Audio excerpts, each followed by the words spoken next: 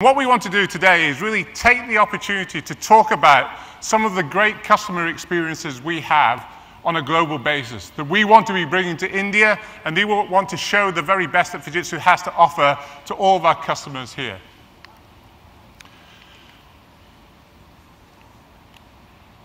So, first case that we want to talk about today is the airline industry.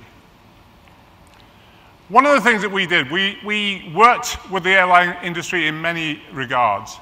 Airbus has been a global client for us for some period of time. If you know anything about the airline industry, it's a very competitive market. It's a market that is doubling every 10 to 15 years, and the business model in the airline industry has changed dramatically over those 10 years. In particular, no longer do people buy planes, they buy air miles. So if you're Air India or you're Jet Airways or whoever, you go to Airbus or you go to Boeing and you basically say to them, I want to buy a plane that keeps me in the air, serves my customers best, has the best safety records, and will basically keep me ahead of the competition. To do that, Airbus looked at its business. It had to track, in 2012, over 1.2 million devices on a daily basis. In tracking those 1.2 million devices, the maintenance records of those devices, the age of them, the whole history of terms of where the pieces were manufactured had to be understood in minute detail in order for them to ensure that they could serve their customers well. So they came to Fujitsu, and we talked and listened to them in terms of what technology we had that could potentially help them in some of their business challenges. The key piece of technology that we introduced was RFID technology, and not a simple retail-type RFID, but RFIDs that could work with engine parts and some of the most difficult environments that you could experience on the planet. What we helped them do is basically integrate RFIDs right throughout their supply chain and basically help them dramatically reduce their costs and also improve the safety record, the maintenance records, and their total cost of actually delivering airline miles to their end clients. This is a great example of where we have taken our technology, listened to the business problems that customers have, and then innovate with them in order to create a new experience for them. And it's a very successful model that we're starting to roll out across other industry sectors. Another great case for us was in the banking sector. So there's a major retail bank in Spain called La Caixa.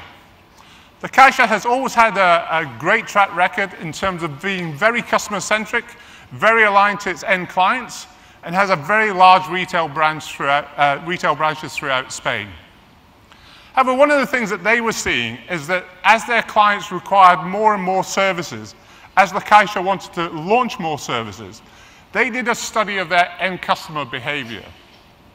And what they found is that end customers really wanted a much quicker experience, but they also had customers that maybe had physical disabilities or sight impairment. And these customers, they felt, were poorly served by the way that La Caixa interacted with its end clients. So they did a deep study of their client base. They did this over a couple of years, and they involved Fujitsu in that journey. At the end of that journey, what La Caixa decided to do was say, actually, interacting through branches or interacting through ATMs is actually quite a poor customer experience, a very narrow sense of what La Caixa can do for its clients.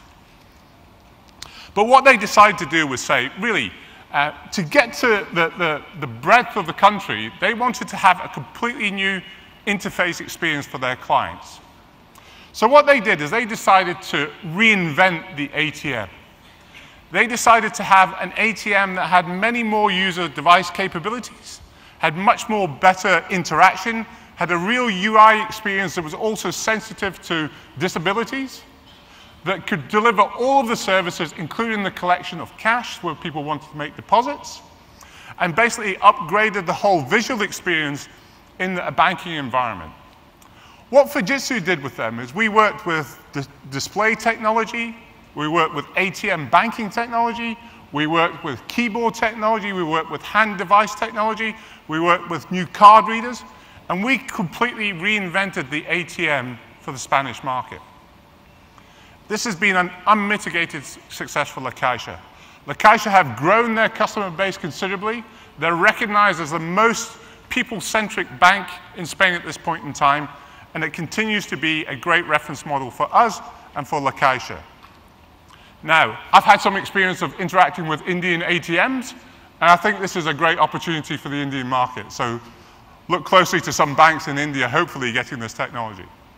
But it is another great idea of where we are taking lots of the technical information, a lot of the detailed business information from a customer, working with them, and helping them innovate in technology that they can serve their clients better. It's a great example of how we're building these things in action for our customers.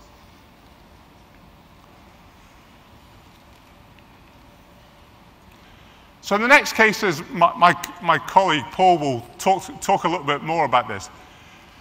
In Tokyo, anybody who's been to a major city understands the challenges of running a transport system. A physical transport system through there is a very complicated thing for a large metro area. Fujitsu worked with the Transport Metro Authority in Tokyo to look at the way that public transport moves throughout the city. Basically, inside every taxi, inside every public bus, inside some of the train and metro systems, devices were integrated by Fujitsu that could basically show the flow of traffic, show the flow of people in various ways. But not only did that, they then combined that information with meteor data, with weather information, with pollution information, with basically that would help them optimize the way that traffic flowed throughout the city. Using this was very innovative, and this is a project that spanned some 10 years with the transport authorities in Tokyo. A very successful pilot for us. And out of that solution came a technology that was called Spatial, which basically helped us track devices as they moved around the country with location data. In looking at that, Toyota, who's a very big client of Fujitsu's, was really interested in how they could then take that technology and adapt it to what they were introducing to the market. So Toyota, as you know, are introducing a new fuel cell-based engine that basically is driven off hydrogen. Now, if you're introducing a new technology like this, obviously you're going to have some challenge in terms of the logistics and distribution of how to renew power and energy into your car. So what they were really interested in was, how can we help our clients? This technology is great. It's really at the forefront of being environmentally friendly. It will transform the way that cars are purchased and used in the environment, and it gives a great example of where innovation comes to market. But they were really concerned about how could they inform their clients of where the right cell stations were, where the most optimum route was to get there. So they used the ecosystem that we developed with the transport authorities in Tokyo and integrated it with this so that we could inform them the best routes to get to in a dynamic environment to renew cells. And as that network of cell renewal stations is rolled out across Japan, this system basically is dynamically scaled. It's cloud-based environment and will basically dynamically scale to adapt them. Another great example of innovation in action and collaboration with our clients. So a bit more domestically. State Bank of India. So essentially, SBI had 20 individual, what they called IT silos that managed the bank. And obviously, everybody understands SBI is a very long and traditionally standing customer in India. And you can imagine how those 20 silos of processes and systems got built up over a very long period of time. But what they were faced with is a different customer experience, not unlike La Caixa. They wanted to get more services to their end customer. They wanted to get into an environment where they could serve better. They needed to double the amount of transactions they were doing on a daily basis. They needed to ensure that they could double the productivity or increase the productivity of every end user inside the banking systems to do that. What Fujitsu came up with was a solution that essentially spanned those 20 silos, created a new set of data repositories in a centralized data center environment. Basically took those legacy systems, created new interfaces, stored that data centrally, and allowed new processes to span all of those silos in a much more efficient manner. So this is a continual story with SBI where we're continuing to innovate with them on a domestic basis, and it's been a very successful project for Fujitsu and for SBI.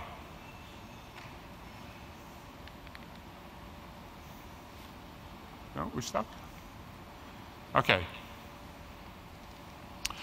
So if we move on to some of the themes that we're seeing throughout these type of presentations, we're starting to see the emergence of solutions that are solving many of the efficiency problems in existing systems by adapting big data or adapting device technology in order to serve that. You can see in all of these themes, they are much more customer-centric. So they're not pushing technology into the customer, rather they're realizing the environment that the customer is coming from and trying to adapt and innovate with technology to solve a business problem. Obviously, in the manner in which we do this, it brings its own set of challenges, right? In terms of keeping things data secure, in terms of making sure that data becomes availability so that people can research and put new insights in how to exploit and use that data to their business benefit.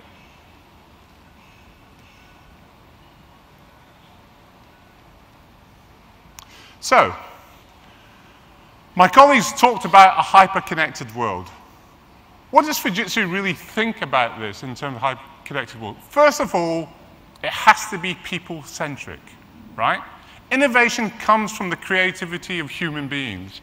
It comes from the ability for human beings to collaborate in new ways. It comes from the insight that human beings can have to the way that data exists in our environment today and how we can then use that information to transform it, process it, and get it connected in new and interesting fashions. That's what hyper-connected means. And the explosion of those hyper-connections is what is really driving us to think in new ways about how we do business. So, I like this graph. It really paints a very clear picture. Most of the people in this room are not too old to have remembered back to the 1 million mainframes, or perhaps, right? Now, all of us in our industry careers have come through this journey, and we can see the absolute amazing explosion of interconnectedness of things. And even though we will talk about IoT, and many of my fellow presenters will talk in more depth about these, one of the things that completely strikes you is the geometric fashion by which this is growing and how interesting that is going to be to creating new ways of doing business. The speed at which business is happening is accelerating at an unprecedented rate. Now, we want to try and frame the way that we think about this opportunity to actually help our clients go on a journey that makes their business future more certain.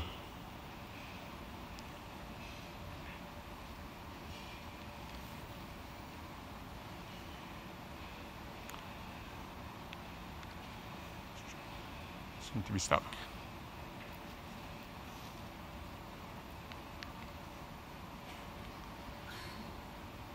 Okay, so this thing about how can we secure growth for companies in a hyper-connected world? Well, first of all, you need to frame the problem space that you're working in a way that you can understand.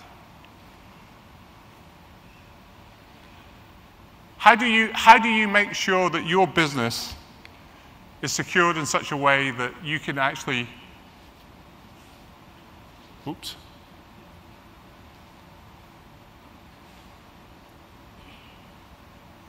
Okay. Seem to be stuck again. Sorry about this. Okay. So, one of the ways that you need to think about this is that in the hyper-connected era, it's been a journey from where we've come. Obviously, we're back in the beginning of our trade and business. We were in this craftsmanship era, which then evolved into an industrial era where we could do things based on the assets, our ability to manufacture, our ability to do things efficiently and at low cost. But we're now getting into an environment, in terms of business, that means that there is high scale, there is interconnectedness that we cannot necessarily understand today, and that we cannot necessarily interpret in terms of the future outcomes. But that environment has its own dynamic behavior, and that dynamic behavior we need to tap into in order to drive better business outcomes for us. So my colleague put up this slide in terms of how people use technology, right? One of the things that we're seeing at the moment is that the new generation of people coming through use technology in ways that we haven't anticipated in business. But it's the people centricity that is most important in that creates new opportunities in business and allows us to think about new ways in which we can generate wealth and value to society. So this human-centric innovation is really dealing with people, with information, and with infrastructure. It gives that human empowerment.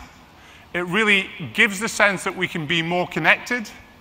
And it gives that ability for people to use their creative intelligence in new and interesting ways. So this roadmap for growth, how does it evolve throughout this? First of all, when you put people at the center of the roadmap for growth, you're giving that empowerment for them to create and innovate in new and interesting ways. When you scale that up to an enterprise level, if you have a collection of people that you're bringing together that really has access to large-scale infrastructure and information, they will find the ways to innovate with that information and create new business models. In turn, as we've seen with some of the examples we talked about before, you can then see industrial or public sector start to exploit the technology in the commercial field for their own benefit. And again, that human-centric intelligent society, that outcome where Toyota are then starting to innovate on the back of infrastructure that is being created in the public domain, but allows them to launch new technology which is more environmental and eco-friendly into the system. These are creating new shapes and new digital ecosystems that will then enrich the way that we run our lives. Here's another good example of that digital type ecosystem. This one is for the well-being of people. If you understand today, if you look at the different things that are involved in this life cycle here, in our society maybe 10 or 15 or 20 years ago, many of these things existed in isolation. But we now have the opportunity to see how they can become interconnected, that can change the way that society consumes things. Obviously, when we're looking at the well-being of people, we're looking at a very complex ecosystem that starts from everything that we consume in terms of what we eat, what we consume, the way that we get treatments, the way that IT helps us understand the way that our bodies are behaving, the way that research comes into play in terms of the treatment of diseases and cancers, the way that hospitals then take the information that is coming from the individuals and process that, the way that patient records are put together, and the way that aftercare service is looking at us throughout the whole set of generations as we go through. This sense of creating shared value is really important where we get there. If you can see, again, we're getting into a system here where by the technology that we're putting into the hands of companies, we're creating well-being for people in a different way. We're creating the opportunity to live in a stress-free environment. As somebody who lives in Bangalore, I can tell you I look forward to having a stress-free mobility experience in Bangalore, which I hope is coming soon. Education for all people. And in terms of all of these things are contributing to a better environment. So one of the challenges that we've got in enterprise is just looking at the way that we look at IT and its impacts in terms of how we move forward as a company or how we move our customers forward. So here's an interesting stat in terms of the amount of money that is spent on running an infrastructure compared to transforming it or compared to growing it. We're all part of that industry that sees complexity, we see lack of understanding of the data that we're holding, and we see a shortfall in getting talent into it. And the way that Fujitsu is approaching the future in terms of the human-centric innovation, we think that this landscape then creates an opportunity for people to innovate in a different way. As we start to interconnect things, some of these problems will start to fall away. So how do we look at it in terms of the way that we work with our clients? How do we deliver it in different ways? First of all is mobility, big data, and security are fundamental tenets of technology that are here to stay and will increasingly impact the way that we look at our businesses. Cloud and the ability to exploit very dynamic infrastructures, getting access to huge scales of integrated computing, and working in an environment which is much more defined by software than the way that things are physically interconnected will lead to a new set of opportunities for us all.